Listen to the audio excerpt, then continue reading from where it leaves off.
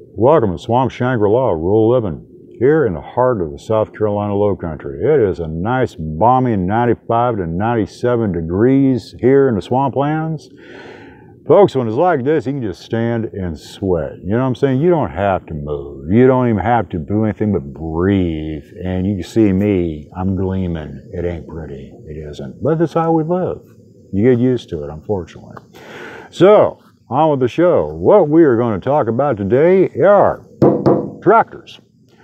We are going to walk you through the controls on Little Red, our 2605 old school Massey Ferguson tractor. That way, if you, the viewer, decide to go out and get an old school tractor and it does not have a hydroshift transmission per se, you'll have at least some information to digest a little bit of a go-to manual. Now keep in mind, each tractor is unique and different, so you kind of got to look at and gauge how it works from there. But if it's got twin poles, meaning, you know, twin shifts, the like, they're all pretty well on par the same. At least you'll have something to start with. So stick around, we got good stuff coming. All right, so what we're going to do, folks, is give you, the viewer, an overview of the controls that we have on this tractor. So the lovely director will pan to the clutch, which is right here in front of her. And you see right here, we have the clutch. The clutch is an integral part of a tractor. I don't care what style you operate, it is a very crucial part. This tractor in particular has a two-stage clutch. First stage operates a gear shift, second stage is all the way down. So first stage, half depressed, second stage, totally in. Total depression to operate your PTO. Now your PTO is right here underneath the operator's seat. You can see it's a simple shifter where you push down when you depress the clutch all the way down for on position or off. This is a single stage PTO. Not a two-stage. Some tractors will have a two-speed PTO or a two-stage PTO. This is a real simple little tractor, so it's a single-stage PTO. So, now let's talk about what makes this thing move forward. Now let's talk about the transmission on this tractor. You can see we have two sticks. We have the transmission, and we have transfer case. Transmission has 4 forward gears, 1 reverse gear for each range. Turtle, low range, rabbit, high range. So in effect, you have, you know, an 8-speed, 2 reverse speed transmission. Now I know you, the viewer right now, are probably saying, oh, I am not touching that thing. Well, that's kind of common for a lot of machinery. And it sounds intimidating, but it's really not. And I'm going to explain why. Number one, you're not ever going to be in high range, except if you are driving out on a road, and then the chances of that happening are slim and none. If you're operating this thing on your property, you're going to be in first gear all the time, and at most second or even third, depending on what you're doing, where you're, if you're mowing, what the application is, because you want to maintain positive control over your machinery. So you're going to be mowing in first and second gear all the time to get maximum RPM, your PTO, and maximum control over your machinery. So keep that in mind. All right, now let's talk about the right side controls right here. You'll notice you have a locking key that ties on to 2 independent brake pedals. That's how you're joined up. Each rear tire has its own brake. So when they're tied in together, they brake in unison.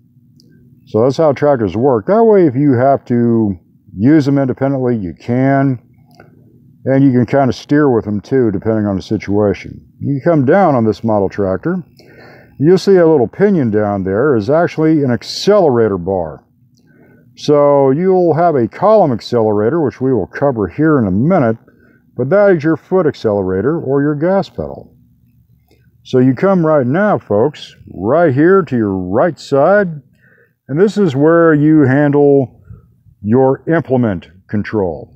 Right here. This is the depth right here of your implement. You know, your mowing deck and the like. Now this other lever is commonly referred to as a draft control. That'll be the maximum depth that the thing can go. So if you're doing a lot of grading, things of that nature, sometimes you'll run a draft control. That way it won't go any deeper and it'll maintain a constant draft on it or constant depth.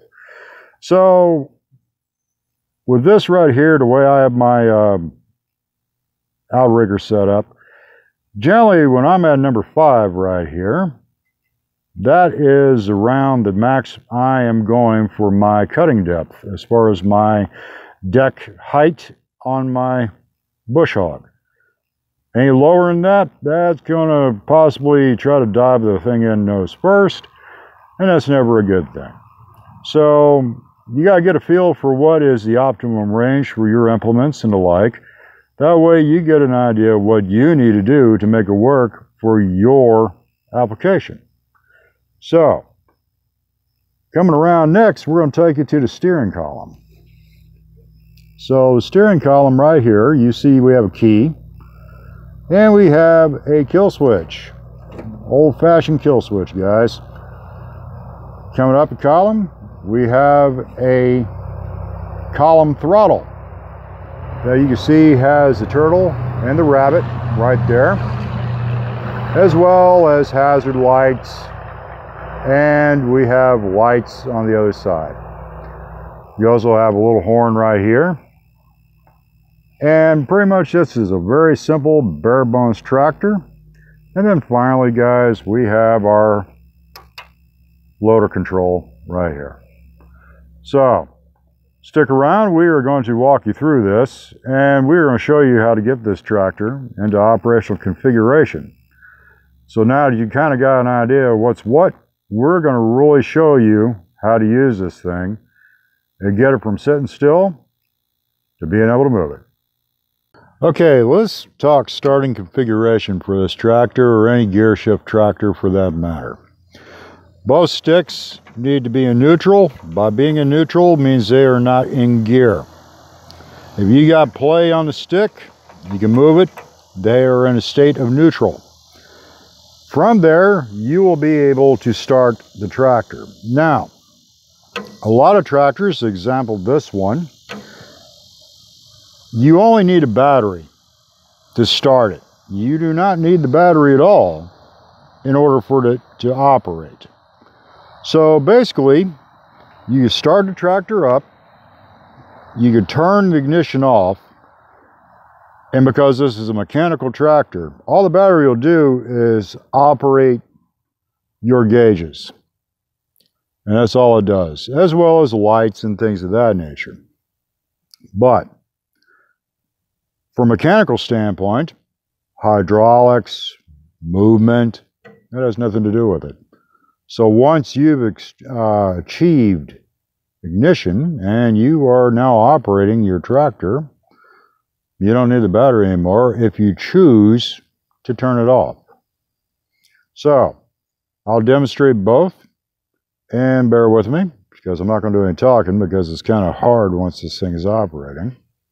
But I will turn it over, then I'll pull the ignition key out and you'll see what I'm talking about.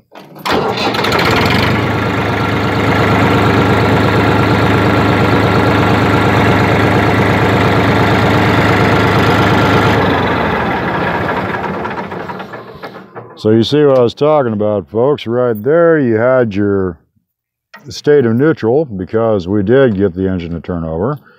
And then I turned off the ignition itself, and then the engine continued to run, which is very common for mechanical, old school mechanical tractors, trucks, the like, and heavy machinery. Now, what we're going to do next is discuss getting this thing ready to operate.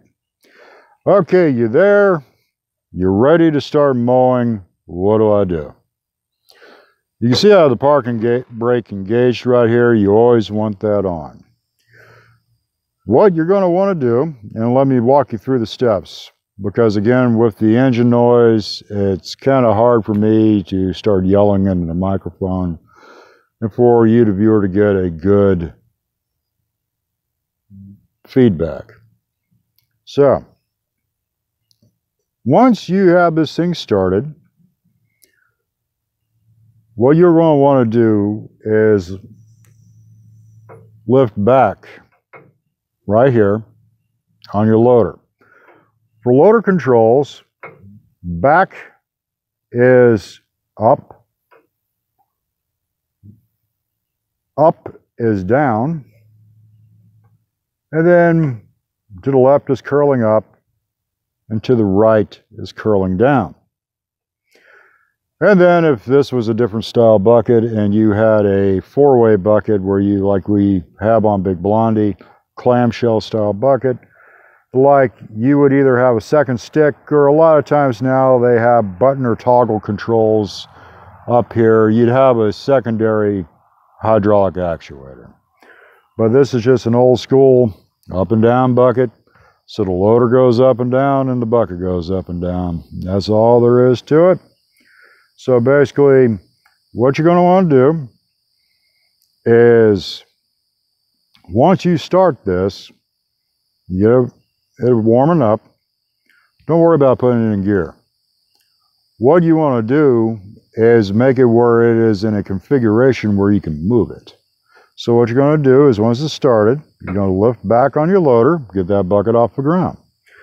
Then you're going to come over here to your 3-point hitch control that we pointed out here on the side, and you're going to put it at number 6. You're going to put it all the way back, and that way you get both implements off the ground. Then you will put it into first gear and then low range using the clutch. So let me walk you through that. So again, start. And all bucket controls, folks, also have a little chart on them. Right here, it has an arrow with a bucket, meaning bucket up, boom up. So you pull back and it's boom up. So that, and then the higher the number on the 3-point control, the higher the elevation of that platform, the deck, implement, what you have on the back. So start, loader, attachment, and then we will shut off the tractor and go from there.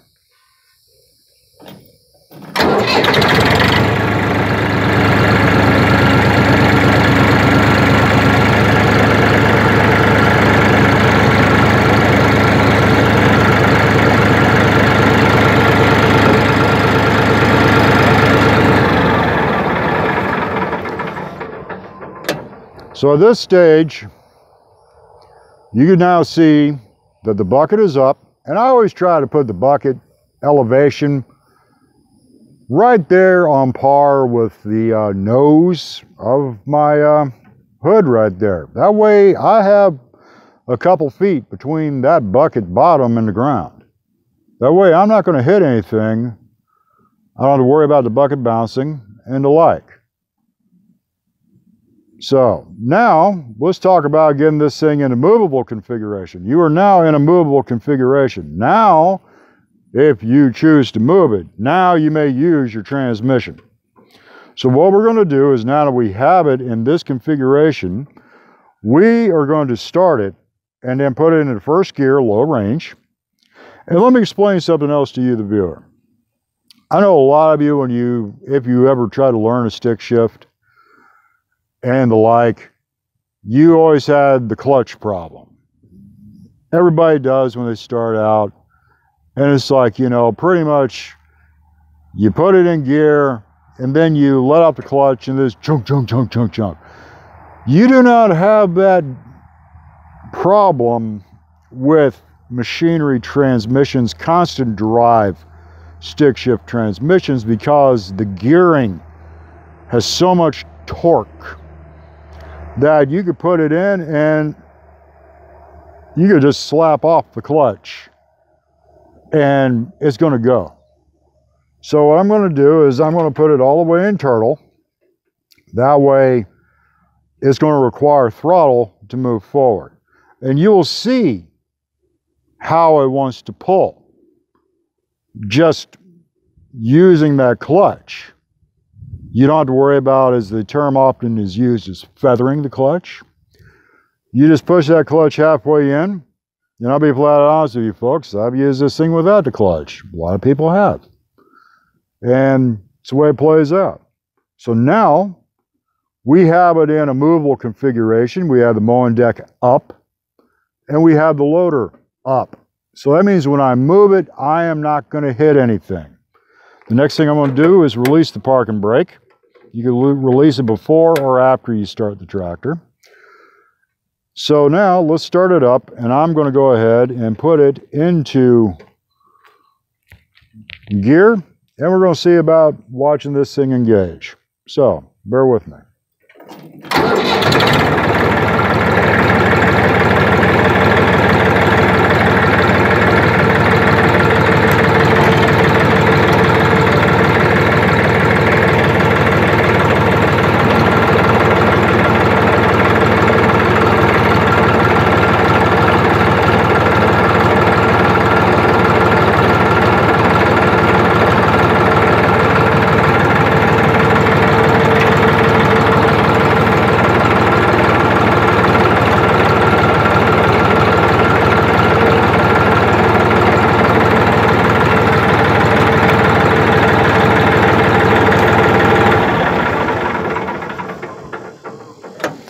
So what you saw is I put it into first gear low range, and then I put it into reverse gear low range.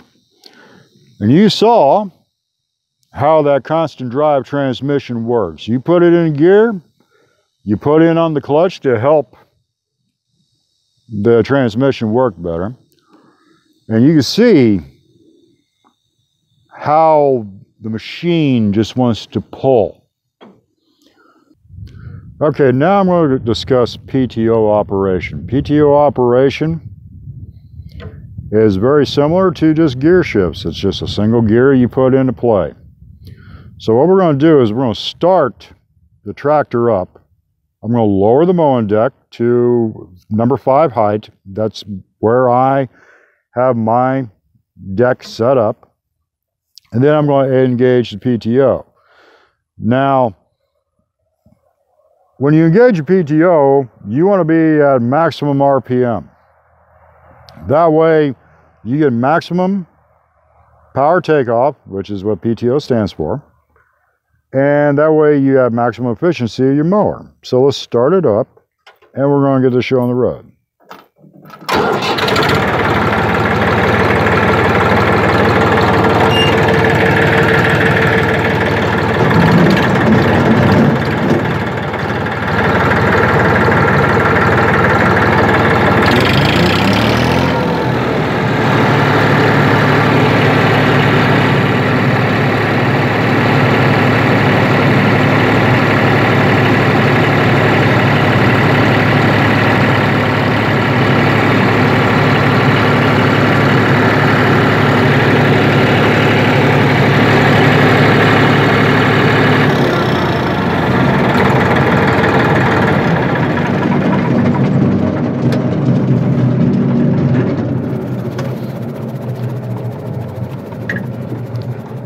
So, you can see what I was talking about is a 2-stage clutch.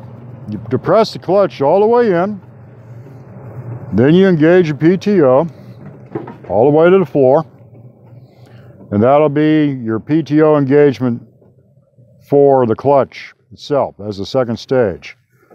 Just your first one right here, and you can feel it when you depress it. The first one, you got to stop right there. So you press it in, boom, you got to stop. Now you press it all the way in to the floor. That's your second stage. But right here, the initial one, boom, you feel a little wall right there. And that's where the max of your clutch is for your standard transmission. All the way to the floor, PTO. So that walks you through a 2-stage clutch. But you can see what I'm talking about when I say the transmission will pull you because of the torque. And you don't have to worry about that old jigoo, jigoo, jigoo, you know, style. You're shifting gears and then you jump the transmission and you're going down the road, or you're trying to drive in your backyard and you're in your little Isuzu pickup that your brother got, and you're trying to figure out how to drive it, and it's just goo, goo, goo, goo, goo, goo, goo, goo, goo. You know, you're getting sick as you're driving down the road. Yeah, no, you don't have to worry about that. Constant drive transmission, guys. Plug and play, if you want to use a moniker. First gear, put it in gear, you're rolling.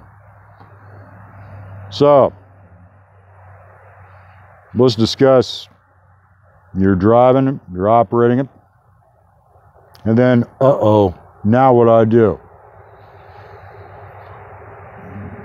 I always drive with one boot gently on the clutch and one boot on the brakes. Okay, they're not depressed. You got to push in to depress either one of them. So basically, you can set your boots up here like a bird of paradise if you want, or you can just have it hanging out. Because let me show you something. You can have this thing in gear all day long. And so if you're driving around and you hit that scenario, you're bush hogging and you're scared of what's going on, boot on the brake, knock it out of gear. I didn't have to use the clutch. This thing will come out of gear just as easy as you please, and it will go back into gear as well. The clutch makes it go easier. But if you need to reach down and slap it out of gear, just reach down and slap it right out of gear. So, we hope this has given you a little bit of intro. So now we're going to take the mic off, and I'm just going to do a non-verbal walking through the steps. And the steps are, we're going to start up the tractor. We're going to put in PTO. We're going to put into gear. And then we're going to use the mowing deck and go forward about 10 feet. And you'll see what I'm talking about. So bear with me. Let's see what happens.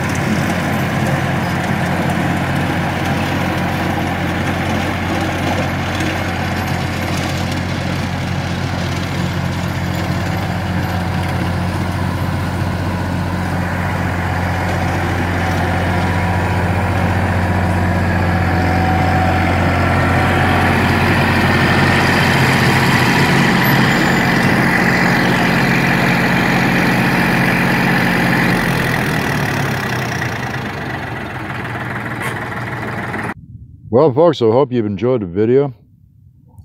You can see we did a little snapshot right there of how you operate a real simple old school tractor. And the main thing to remember, whatever you do in this world, whatever you go to try to accomplish, practice makes perfect. Get out there in your backyard, your back 40, what have you guys. Work that clutch, work the brakes, practice working the brakes independently. Watch the nose pivot side to side when you do it. Work the loader controls, you know. Something I always do when I get on a piece of equipment, before I even put that thing in gear, I'll operate, when I'm on a new piece of equipment, I'll operate the loader controls to see how the responsiveness is, to see the state of the hydraulic pump and the hydraulics in general. Whatever attachments are on there and the like, I'll often operate those before I even put it in gear. Now the motor will be running. It has to in order to operate the hydraulics. So that'll give me an idea of the overall state of the machine. because if I know the hydraulics are pretty stout and they're pretty sound, then I know the machine, I'll be pretty well good to go as well. So hopefully this has been a good, informative video for you. And hopefully you got some good takeaway from it. So, we're going to cool off for a little while, so we'll see you on the next one, guys. Be good.